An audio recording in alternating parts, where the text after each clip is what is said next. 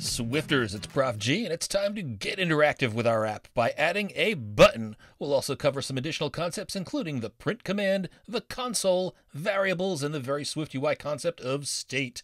So let us commence the hack. If you're new here, welcome. You might want to check out the course playlist so you can see how we got here. Now, as of our last lesson, you have a simple project. It includes the Swift system image in orange and a text view stating, I am an app developer. Now let's add a little functionality to this app. Why don't we put in a button that can change the text that shows up under the Swift? So first, let's make some space for our button code. Click after the closing paren in the text view's font style modifier and press return to add a new blank line. Then let's pull up the library. Remember that's Shift Command L. And if we select this left side option on the toolbar, it looks like a square with a dot in the middle of it. This will show the views library. This is where we can find all the different views that we can add to our app. We see we've got a button, a color picker, a date picker. There are so many. You see there's a description up here. In this case, you get a little bit of documentation on how to use whichever view is selected. That can be helpful, but we're going to ignore that right now. And just so you know, there are two icons in the upper right corner of the library. The one that looks like 4 squares will switch to icon view.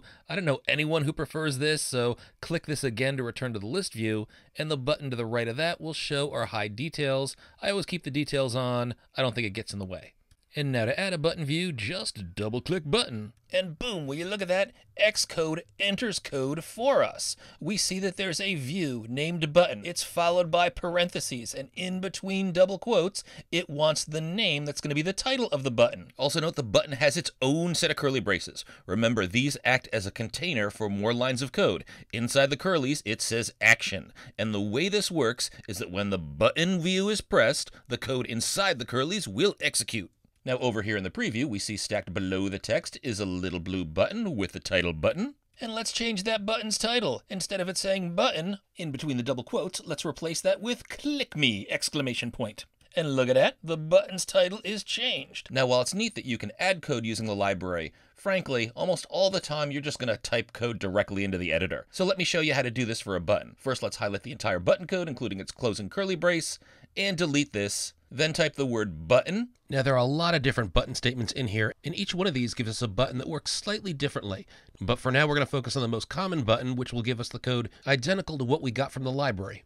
And the selection we need to make to get that code is button and in parentheses underscore title key colon action colon. Now, if you can find that in your list, great, but unfortunately the version of Xcode that I'm using has a bug in it. For some reason, that most common version of the button isn't showing right away the first time code completion pops up for button. And this was actually a bug in the last release version of Xcode, so it's been a problem for over a year. So I'll show you what we need to do. I'm going to press escape, that closes code completion, then I'll backspace a couple of characters and start to retype the word button, and here it is.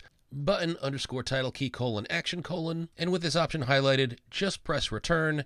Xcode enters some code, but it doesn't look quite like the code we just saw. Well, why don't you follow along typing the exact same characters that I type so that you can quickly navigate around and change the arguments in the view. Now at this point, you should have title key localized string key highlighted in blue. Now consider that to be just a string. That's going to be the title for our button. So we'll type open double quote. Xcode adds the closing double quote, the cursor's in between, and we'll enter click me!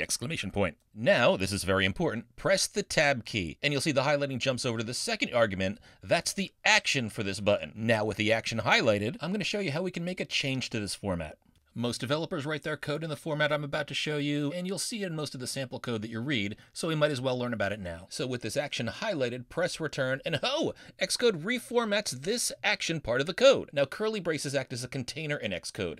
In Swift, the curly braces container is referred to as a closure. You'll hear that word a lot, and in this closure, we're going to include the code that we want to execute as an action when the button is pressed. Now by pressing return like that, Xcode rewrote our closure into a standard, easier to read way to write code. This is called the trailing closure format. It adds the closure as the trailing or last part of the statement. So notice that open curly is just after the closing parenthesis on the first line of the button view statement. And for starters, just to make sure that our button is working, we'll print out the phrase, "You clicked me," whenever you click the button. To do this, we'll just change the code inside of our action closure so that it includes a print statement. So with the code placeholder highlighted inside my closure, I'm going to type the word print, open parentheses, double quote, Xcode kindly adds the closing double quote and closing parenthesis, positioning my cursor in between those double quotes, and I'm going to enter "You clicked me!" as the string to print. So take a second to understand this. This is really important. To create a button, we add a button view. And the way we've done this is with this highlighted code here. This is considered a single statement to create a button, and it consists of two parts. The title, which is the string for the button's label, that's the text that we see in the button, and this action closure, the stuff between the curly braces, it's a block of code that executes when the button is pressed. Now we only have one statement in the closure right now between the curlies, but we're going to add more statements in a bit. So again, this is the button, two parts, the string for the label, and the closure, that's the code between the curlies, that's the action that executes when the button is clicked. Now follow along with me as I demonstrate this. Click the Click Me button once, and we see nothing. Now here's the thing. Our app doesn't have a place to show the output of a print statement. We'll eventually learn how we can update the string inside the text view, but right now when we click the button, the action did actually run. It did print the string "you clicked me," but we don't see it. When we use the print statement, the output shows up not in the app itself, but in an area of Xcode called the console. So where's the console? Well, it's in an area called the debug area. How do we find the debug area? If you move your cursor to the icon in the lower right, it looks like a square with a little line in the bottom. The tooltip says Show Debug Area. This acts as a show hide toggle. Click it, and oh, a new pane shows up at the bottom of Xcode. This is called the debug pane, and I can see the string "you clicked me" printed out. Now, just in case you're not seeing this in the debug pane, there are two more icons in the lower right-hand corner of the debug pane. The leftmost one hides and shows the variable view. We'll talk about that in a future lesson. The one to the right shows and hides the console view. Make sure that's showing. When it's clicked, it should be tinted, and the console should be open. So now follow along, click the Click Me button one more time. I see the print statement ran again. Down here in the console, we have another line that says "you clicked me." Click a third time, a fourth time. If you keep clicking, more statements are printing, but they're just scrolling up. If you move your cursor inside the console view, you can scroll this up or down. Now you might want to clear out the contents of the console. Pro tip, to do this, you want to click inside the console area, then press Command K. Do that with me now. Cool, the console is cleared, and we can click the button again. More print statements show up. Now know that Command K clears the console. It doesn't restart your code. Pressing the live button restarts the code, but it doesn't clear the console. And I should say pressing the live button should restart the code. Again, I'm using a beta version of Xcode. Sorry about this, but there is a bug in my Xcode where pressing the play button, the live button down here in the canvas, does not work. But if you press the Option key with Command and P all at the same time, that will restart the preview. It does exactly the same thing as pressing the live play button if that button were working. So when you see me restarting my code and I'm not pressing live play, that's because I'm pressing Option Command P to get around this Xcode bug. So if I go up here and change "you clicked me" to "ouch," then I click on the button, Xcode actually restarted the code when I was done typing "ouch." When I click the button in here, my restarted code is running. It just never cleared out the console, so if I want to clear out the console, Command K does that. So cool. Print is neat, but it's not very practical for writing code in an app that you're going to give an end user. Print is really useful when you're trying to debug your code or trying to figure out what your code does in certain actions. We will use print quite a bit in our future lessons, but for now what we want to do is we want to learn how to change the string that's inside of our text view. And to do that, we'll need to use a variable. I'll show you how to use variables in SwiftUI. To do this, I'll first create an error, because when we want to use variables inside our actions in SwiftUI, things are a little quirky. They're a little bit different than most programming languages. But after I create that error, I'll show you how to fix it, and hopefully you'll understand concepts better. So, in programming, a variable is just a named container that holds data. Now, this container that's the variable is really a spot in your computer's memory, but I like to think of it as a box with a name on the side of the box and that can hold data inside the box. In Swift, we first have to create the container. We create the variable, and we do this by declaring the variable, and we do this by using the var statement, var. Now, we follow the keyword var with the variable's name. The convention in Swift is to use lower camel case to name variables. This means that variables should start with a letter, they shouldn't contain any spaces, and they should be entirely in lowercase unless the variable contains one or more words, and then each subsequent word should be capitalized. So we might name a variable message, all lowercase, or response message, one word, no spaces, but with the letter M capitalized. And this format is called lower camel case since the capital letters are sort of like humps on a camel. So at this point, we've declared a variable called message. You can consider that like a box that holds data. And we only use the var keyword once for each variable it's created. Once the variable's been created, we don't need to declare it or create it again. But let's put some data inside this variable, inside the container, inside the box. Now to set the contents of a variable equal to something, we simply use the equal sign. Let's set this equal to the string, I am a programmer. Now what this entire statement does is we've declared or created a message variable, a box to hold data. That's what the var statement does, followed by the name of the variable, message. Then we use the equal sign to put stuff in the box. In this case, it's the string, I am a programmer. Now when we write a statement like this, when we declare a variable using the var statement, and we give it data using the equal sign, we say that giving data part is initializing a variable. So message is both declared and initialized on the same line. So now, any place in our code where we refer to this variable message, it'll use the data inside our variable, the string I am a programmer. Let's try this out. Now over here in SwiftUI, if we want to declare a variable to use throughout our file, we're going to declare it above the body view and below the content view struct. Now you might notice that this word body actually starts with var. It's a declared variable as well. We actually don't need to worry about why or how this works right now. Just know that the stuff in the curly braces for this body variable is all the code that expresses our app's interface. And if we want to declare a variable to be used throughout this file, we're going to do this just above var body, just below struct content view. So in between those two statements, I'll add a new line. Xcode indents it for me. I'm going to enter var space, message the name of my variable, equal sign, double quotes, I am a programmer. Now what I'm going to do is I'm going to replace the literal string in our text view with our message variable. So follow along. Highlight the text down here inside of our text view, including the double quotes, and over the top of that, start typing message, M-E-S, and ho-ho! Xcode code completion shows us that it knows about the message variable. And in code completion, we see that Xcode knows the message variable holds a string. The P that we see up here actually stands for property. More on this later, but a variable that's part of the content view is actually considered to be a property of the content view. Don't let that confuse you. It's okay to ignore that for now. But if we look over at our preview, we see the old text in here, I am a developer. Now with message highlighted, press return, and ho-ho! Now the text view has I am a programmer showing up. What's going on? Well, our code runs from top to bottom. The message variable is declared. It's initialized to I am a programmer with capital letters for each of the words. Then the body runs. The VStack is created. It creates an image of our Swift, which is modified to be resizable, scale to fit, and to be an orange. Then we create the text view. The argument in text view is that message variable. The contents of the message variable were initialized to I am a programmer with capital letters. That's what's showing up in our preview. Nice. By the way, since we defined message up here above body, we can use it throughout the body code. So let's replace the ouch string inside our print statement with the variable message. Then open the console, clear it with a command K if it isn't cleared already, and each time you click on the click me button, you see I am a programmer printed proudly to the console. Very cool. So now I'm going to close my console, and you might be wondering, we've initialized our variable up here in the string I am a programmer.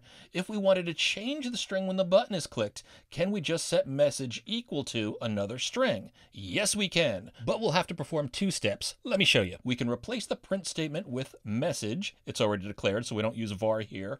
Set it equal to, how about the phrase awesome between double quotes? And oh, bummer, Xcode shows us an error. This is the error that I told you I was going to deliberately create. It says, cannot assign property, self is immutable. Now this is not a very friendly message for the new programmer, but what Xcode is trying to tell us is that the variable that we created, message, can't be changed. Mutate means changed, immutable means it cannot be changed. So Xcode is telling us that our message variable can't be changed. Wait, we can't vary a variable? That doesn't seem right. Well, that is true. And the reason for this is because our content view is a data structure called a struct. Now, more on that in a later lesson. Don't let the additional information confuse you. What's important to know right now is in order to make message mutable so that we can vary the contents of our variable, we need to make a slight modification to its declaration up top. We're going to precede the keyword var with the @ sign. You can type that with Shift 2 on the US keyboard, followed by the word state with a capital S. No space between @ and state. Make sure there is a space between @state and var. Now what this does is it sets up the variable so it can be mutated, so it can be changed.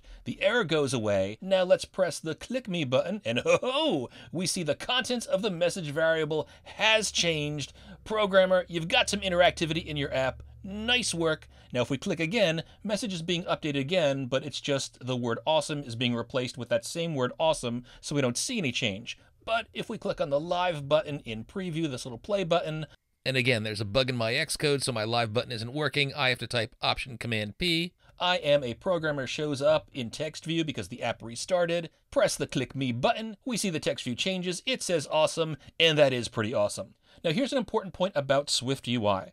Whenever a variable changes, SwiftUI redraws the views in the user interface to reflect that change. So when we click on the Click Me button, SwiftUI updates the contents of the message variable. SwiftUI throws out the old user interface, and it super rapidly redraws the new user interface using any changes that occurred. Now we don't see the screen flash. This actually happens super quickly and super efficiently. You might think that redrawing your user interface sounds inefficient, but do know that the folks at Apple wrote this to be super efficient. So here's the important thing. In SwiftUI, everything is based on the contents of its data. Change the data, change the variables, the old interface is thrown away, new stuff is created super quickly and super efficiently. You'll sometimes hear SwiftUI referred to as a declarative framework, so you just declare how things will look, and SwiftUI will take care of updating everything for you. Now the thing about the state variable is that that's one thing that isn't thrown away. It sort of lurks off to the side, so even though the interface is thrown away and recreated, the state of this variable, the contents of the variable can be mutated, and its changes will influence how the interface is redrawn. That's it. Change something in SwiftUI, the old interface is thrown away, state variables are kept separately, but any changes to state are going to reflect in the redrawn interface. So recreating the interface based on the data as that data changes is how SwiftUI works. And if that seems a bit confusing right now, hang in there. We'll build lots of apps together, and hopefully the concepts will become more clear the more you work with them. Now, before we finish this lesson, I want to offer one more tip. It's considered good programming practice to add the word private in between the state keyword and the var keyword. Now, any variable labeled private like this will only be accessible inside the struct in which it was created. And later on, you'll see that we have things like different structs in different files, and each one of those will represent a different screen for our user interface. Now, it's too early for you to realize this, but at some point, a few apps in the future, we're going to be writing apps with multiple files. Now, at some point, those files are going to have different structs for different user interfaces, and any variable that we have that has the word private before it will only be available to that struct. This is going to cut down on possible programming errors. Again, the explanation might not mean a lot to you at this point, but just remember it's good practice to add the keyword private in between state and var. But Swifter, once again, we've had a lot of big learning in this lesson. We've learned to create a button both with the library and by typing code directly into our editor. We learned about the trailing closure format and how to get Xcode to switch to this format. We learned about the print command, the console, variables, and SwiftUI's special state keyword that allows us to mutate or change the contents of a variable, and we learned that even though SwiftUI throws out the old interface and redraws the interface when values change, the state variables aren't thrown away. They're sort of parked off to the side, so their contents can remain at whatever the last state was set to. Those are a lot of concepts. We'll learn just a few more things in our next lesson that'll offer a challenge for you to apply everything you've learned so far, and after that, I'll demonstrate the solution so that you can check your work. I hope you're enjoying our lessons. Continue to hack.